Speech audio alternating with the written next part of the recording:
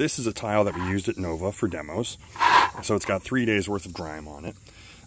For this, we're going to use the Dirty Down spray. That's just a lead belcher primer over top. All the other color comes from the grime.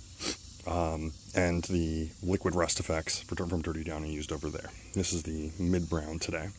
Shake it pretty well, it won't rattle, and you're going to back up 12 to 18 inches away. If you get close, it's going to stain. If you're far away, the objective is for it to dry before you even really touches the surface. And you can see how fine that mist is compared to other sprays you're used to. Speed this up here, but you'll get the idea. Very humid out in Maryland today. This is going to take a while to dry, but luckily I have this other tile that I did not moments ago.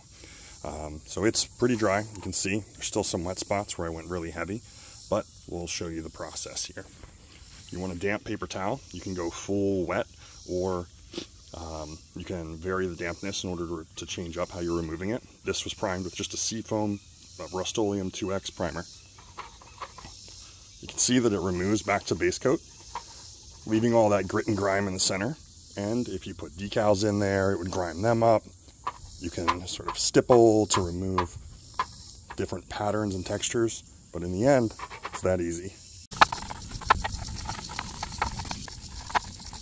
So that's all it takes to get something nasty and grimy. There's no undercoat other than the primer. You don't need to pre-shade in the center because each of these tiles is going to get a glow up in the center depending on how much you remove.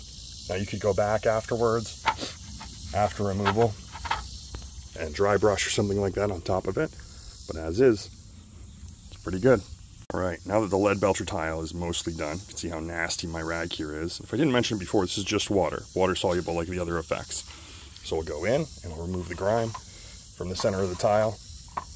Let's get a new sign, and you can see just how glowed up that first tile is. And you can go hard, you can go fast, you can change it up. That's how Dirty Down sprays work.